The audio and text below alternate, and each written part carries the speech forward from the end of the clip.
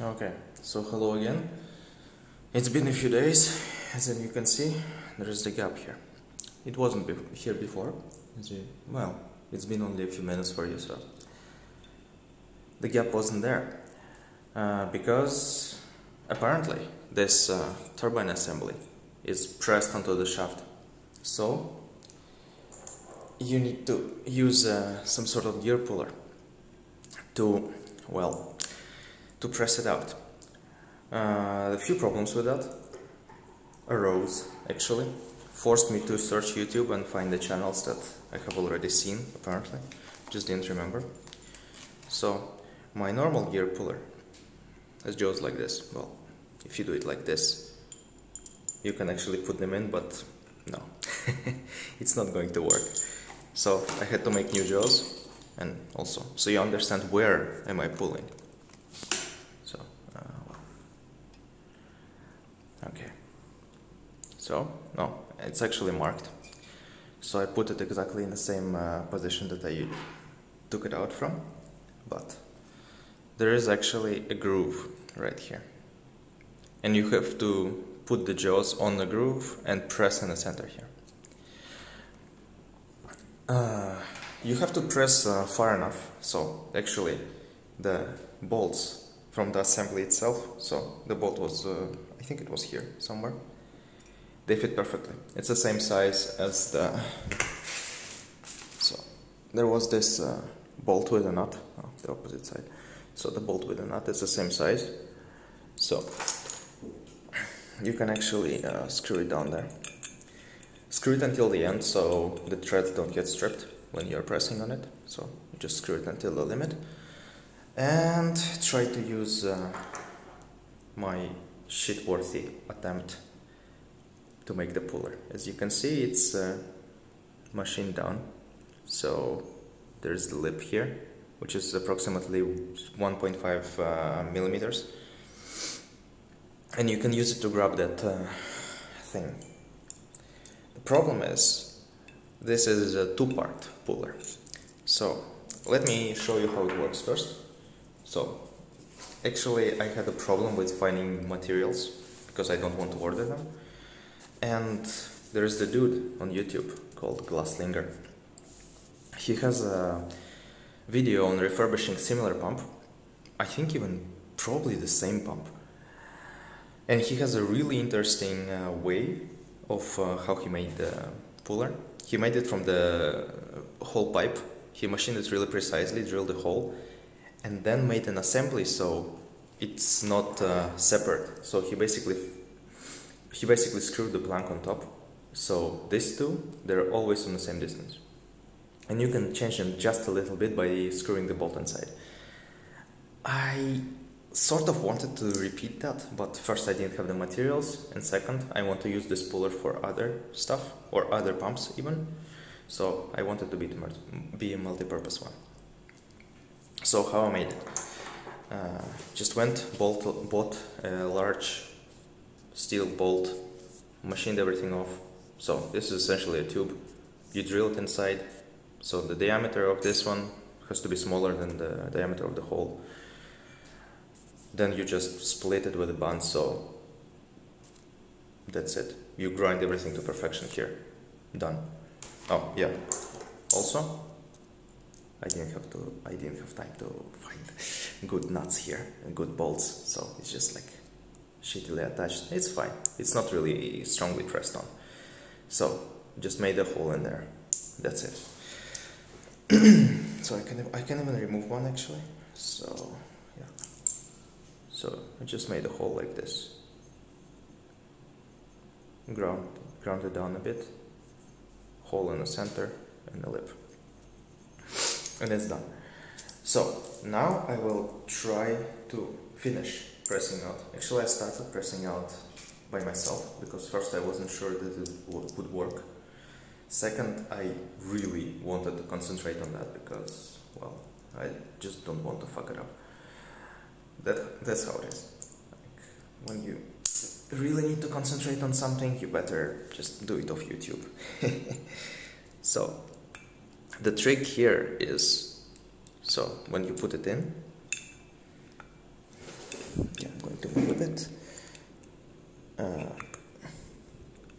So when you put it in, first you need to click both of them into the groove, which is, well, which is somewhere down there. Okay, the right one clicked, and this is not enough. The left one. Oh yeah. Oh, I went too deep. So yeah.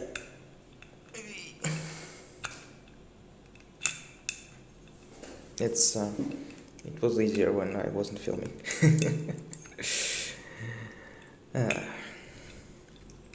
So yeah, the trick to hold them separate is just to slide your pincet or whatever in here, and it will help you a bit. So now we have all of them. Then you can press this way and just screw it in to press it upwards a bit, and it separates pretty easily. The thing is, in the beginning it was quite stuck, so I had to just grab it like this to hold it together and turn it using a screwdriver. And turn it using a screwdriver like this. But now it's not necessary, so it just separates like this. And I don't really need this anymore. So the pincet starts to get in the way. So I will just, guess I will have to lift it up a bit, like this. And, well, I think it's separated, so now I can just, yeah, I can just press it out. Problem is that I need to remove the bolt first. Okay, so I remove the bolt. There was the washer here. Don't lose the washer. Here you go. And then you just remove it completely by lifting. And here it is. Turbine assembly. Keep it really carefully. If you bend one of the blades, well, the game is over. So you will not be putting the pump back together again anytime soon. Okay, now we can get closer. So yeah, I will work on the nuts, but yeah, now I can use it to pull bearings from the inside, which is good. Really small bearings. Now I have to get a case for this.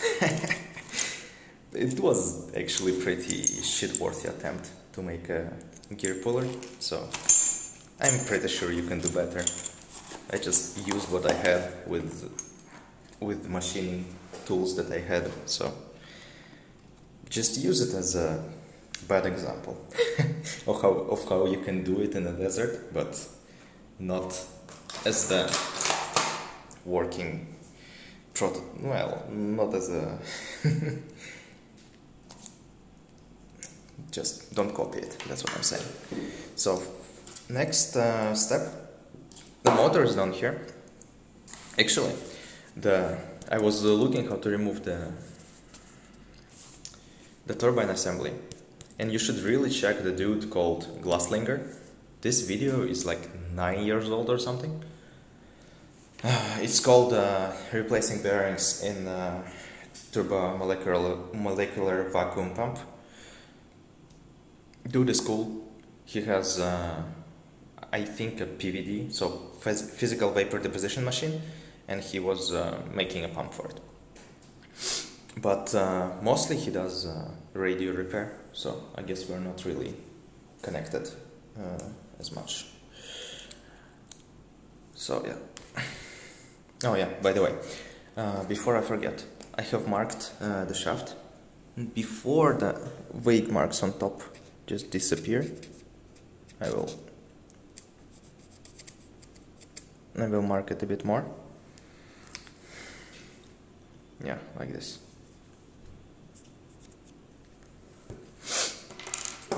And the same inside the of the bearing of the vacuum pump.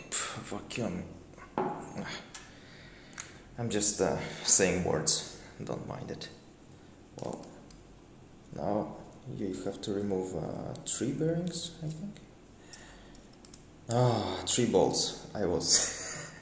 I just came back from machine shop. I was like trying to do it for 3 hours or so. It was fine, but it's a bit hard to switch your mind off loud machines to talking on the video. Well, everything comes with practice, I guess. Also, I couldn't really film it in there because, well, the machine shop actually is a neighboring lab, and, well, it would be too intrusive of me to film inside. So, just no filming for you. Yeah, if you remove it, yes. Also, the dude, the glasslinger, reminded me something. See, there's an O-ring here. It's really hard to buy if you lose it or something. So always keep a good look after it. After that, I think there's a bigger O-ring here,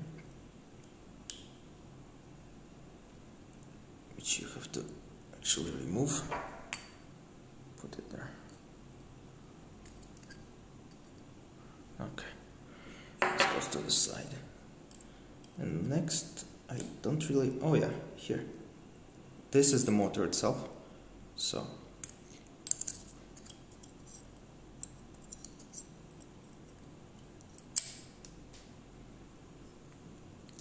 okay, here we go. And I think now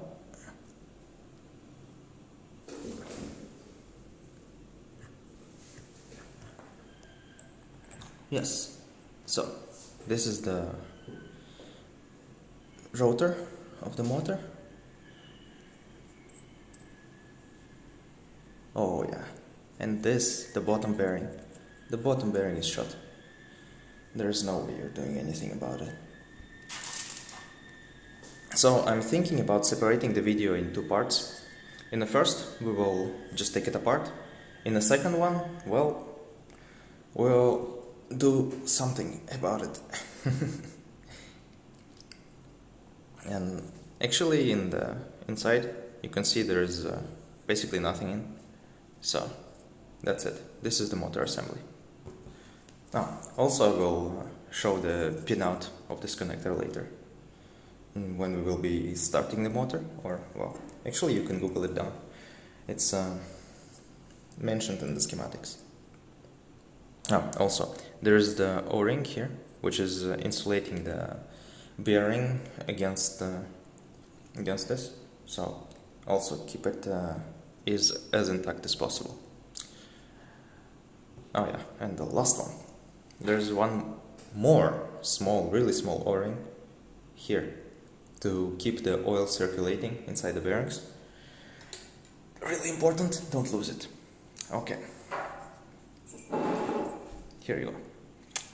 Good luck. Visit the dude, Glasslinger. I will archive his video as well on my local computer, so if you see this video but you cannot find him, just message me. We will think of something. Okay, bye-bye. So, I was actually going to end video here, but I remembered one more thing. More like I noticed one more thing. That this is still not disassembled completely. I'd like to do it. The problem is that when you're touching it, it's really easy to remove these marks. So just be careful about it. They're not really important, like everything is self-balanced with and without turbine, but just to be sure. So, the way to pull it apart is pretty simple, I guess. So, you remove this spreader, and there is one more bearing here. and the pressure is not that much because it's O-ring sealed here, so there's no problem. You can just pull it with your hands. Here, just put this back, put it somewhere here, you're done. You're done, for now at least. So this is also pretty easy.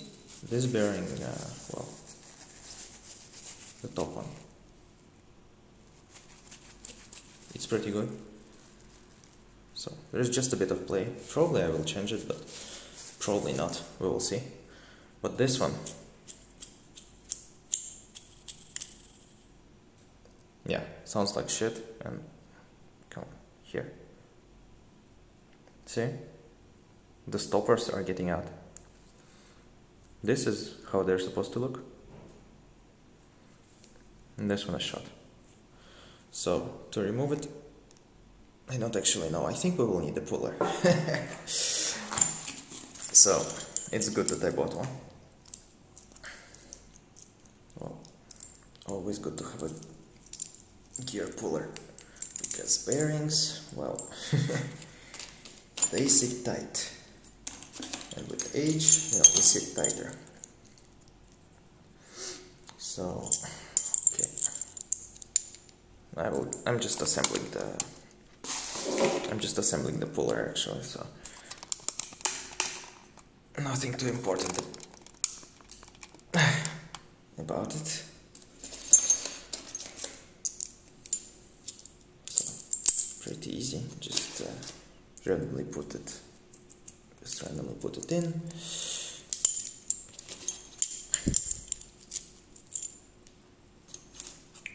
Remember the position. Okay.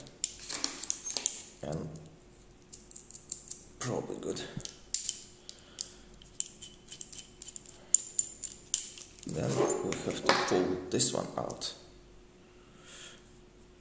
It's not going to take that much force, but still. Okay. Oh, it's perfect. More or less. The problem here will be to center it on the axis. Yeah. I wonder if this is removable actually. Looks like it is. See, like it has a hole in the center, and I really don't want to damage it. What do we do? Oh yeah, I think the hole actually goes all the way through, so the oil can cycle inside the bearing. Yeah. So what do I do here? That's a pretty interesting question. A question I don't want to ask myself. Well, first, nah, I don't think I can do anything about it at this point, so I will just press it lightly. If it refuses, I will think about convincing it to move. But for now, this is fiddly.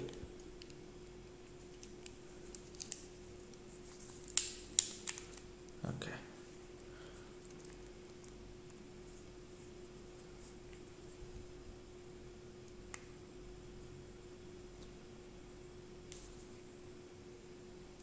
No, it just moves off center. This is not good.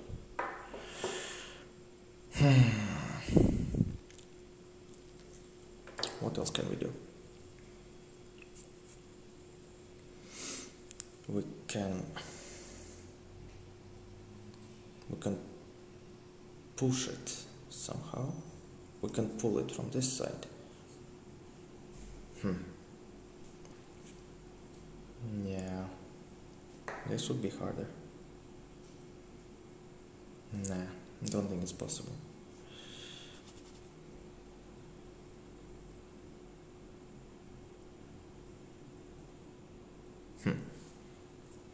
I will think of something.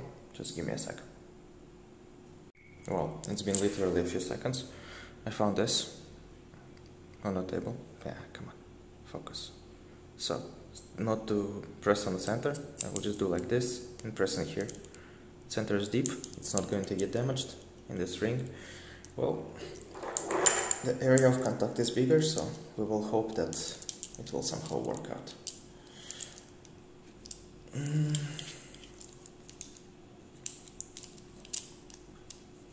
Okay. Oh yeah, way easier to center as well. Yeah, but to turn this one, I will have to take the driver. Okay.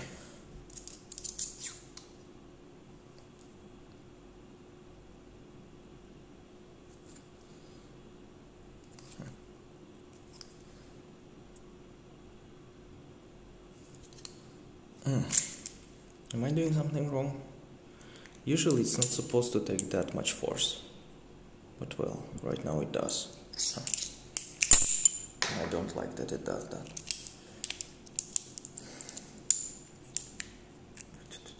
Let's try again. But more gently.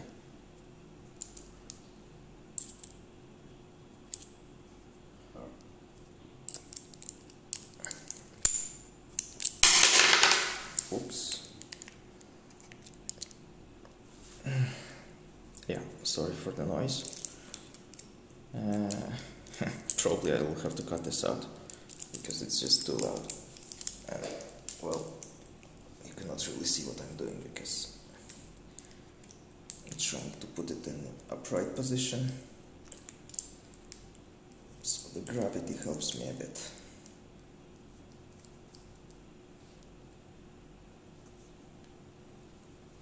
Okay, try number 2.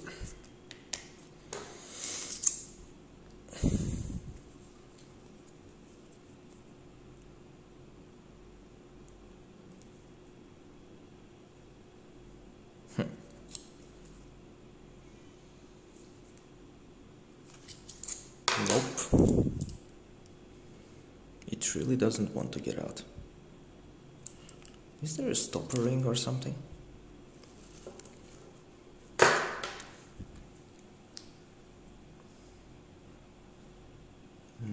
I thought that this lip here is a stop ring, but no. Actually, both of the bearings, they have it, and it doesn't seem to be. It seems to be a part of the bearing, like this one.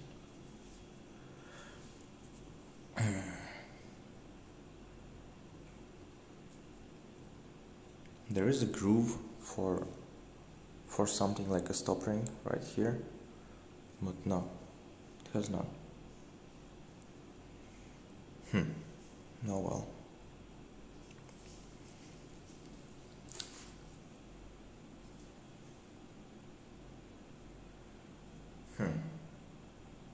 Also the metal here is not damaged, so I will probably just use unreasonable force on it, because, well, because why not? At least semi-unreasonable force. So if you hold it like this, you can do like that. And probably to center it, I would have to let go slightly and then push again.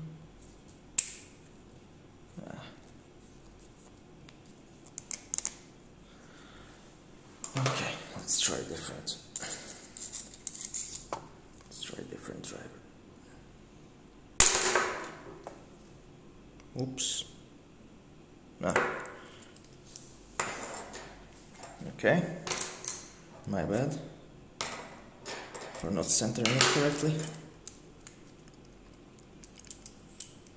See, like with the angle of this jaws, it's quite hard to. They're the same, by the way, here and there. It's quite hard to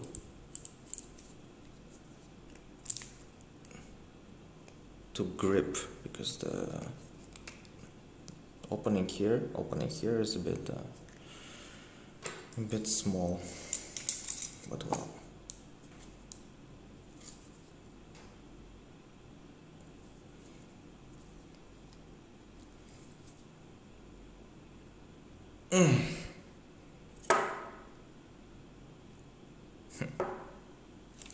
Yes, probably I'm doing something wrong.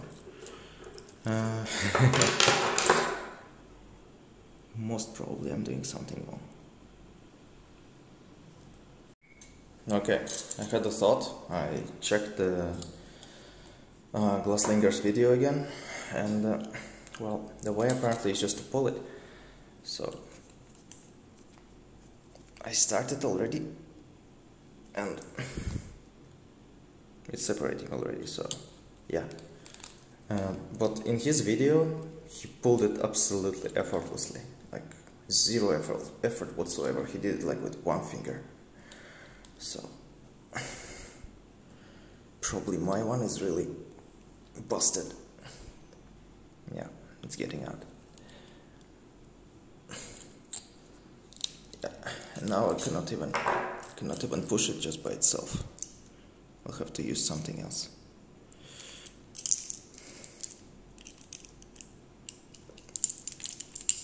So yeah, this is pretty straightforward, I guess.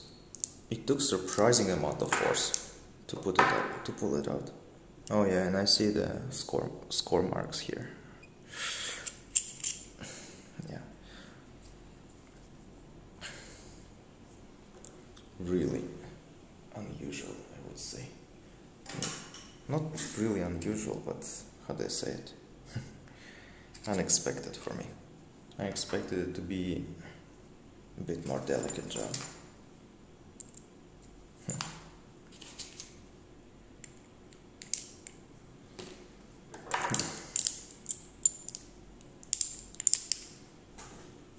Yeah, so I wish I could use something to center it a bit. A bolt? Yeah, probably a bolt would do. So this is what you can do. These bolts, they have a hole on one side and just a bit of indent on the other. So you can just sort of squeeze it in and it will self-center.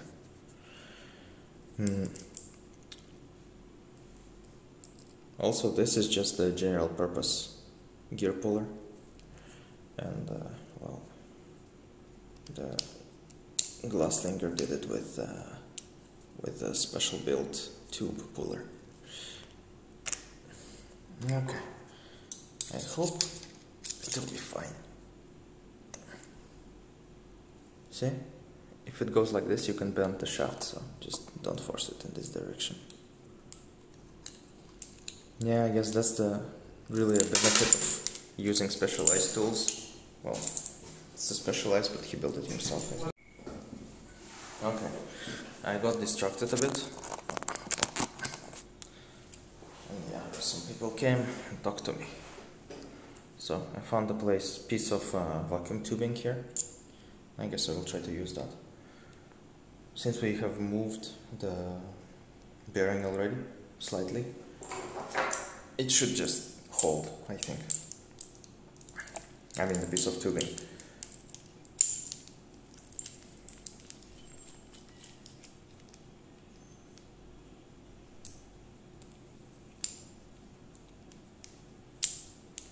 So, oh, sorry for the movement.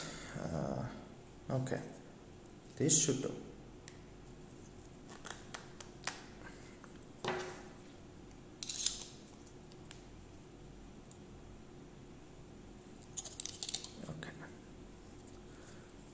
Okay, yes, it went free.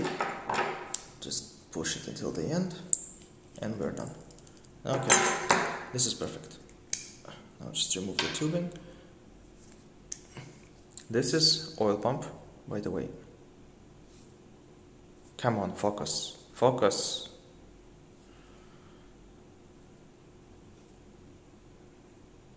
It doesn't focus, wait. Okay, now it's focused. So this is the oil pump, this cone. Actually, oil runs up on it and goes into the bearing. It goes all the way up the motor. So yeah, this is a bit scored, so I will have to polish it later, but it's not a big deal. Also score marks from the bearing. Yeah, just polish the bottom lightly, that will be fine. Okay, and for the bearing itself, well, I think you can already see and hear that it's not a bearing anymore. Okay, that's it. Bye bye. See you in the next episode when I order a new bearing. We'll put it together and try spinning it. Okay.